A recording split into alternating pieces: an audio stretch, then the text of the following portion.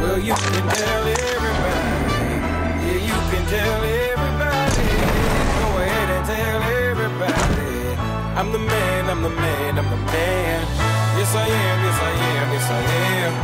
I'm the man, I'm the man, I'm the man. It's very special to play with being there only 6 previous Welshmen that have played in the Ryder Cup. So yeah, it's very special, you know, something I'll treasure for the rest of my life. You know, it's the biggest stage, isn't it? Something, you know, I've always wanted to play a Ryder Cup, so, you know, let this be, you know, the first of many. You know, I'd like to keep going and play more and more.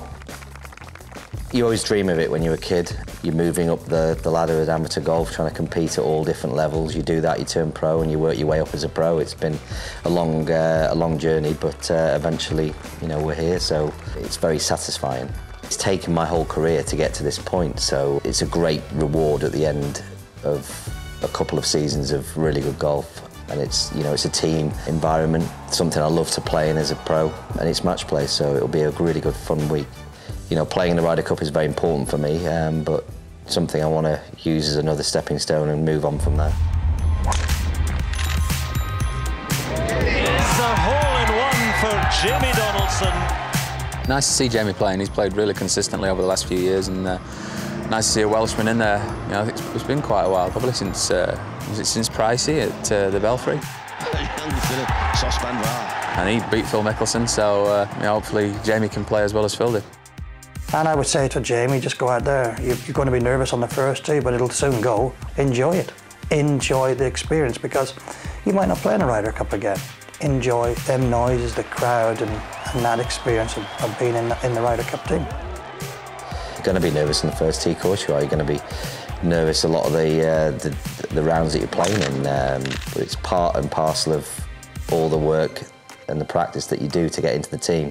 He's just a great guy. He's fun. He's great to be around. He's going to be great for the team atmosphere, aside from his golf. But the big thing that Jamie's going to bring to the party is the fact that he burst over the line. I mean, he's made earned a huge amount of points to make this team.